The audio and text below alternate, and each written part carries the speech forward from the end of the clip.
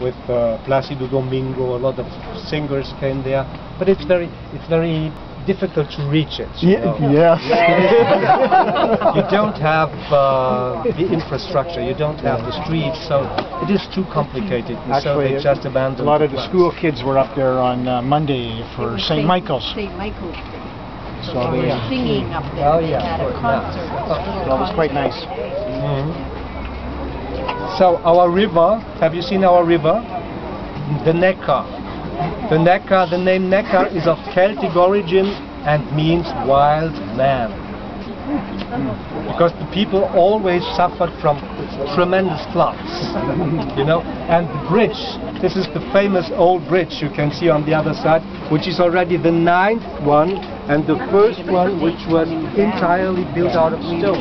Because all the former bridges were wooden constructions which were destroyed, and each time the river Neckar flooded. You were not staying. Anyway, you weren't staying. Good. Now here again you have the churches. That's the church that's in the middle. That's the Jesuit church where we stay. Yes. On the left side you have, that's the St. Peter's, the one with the green roof, which is the oldest one, which goes back to the 11th century. And here you have the Holy Ghost. We're going to visit that later on. Good.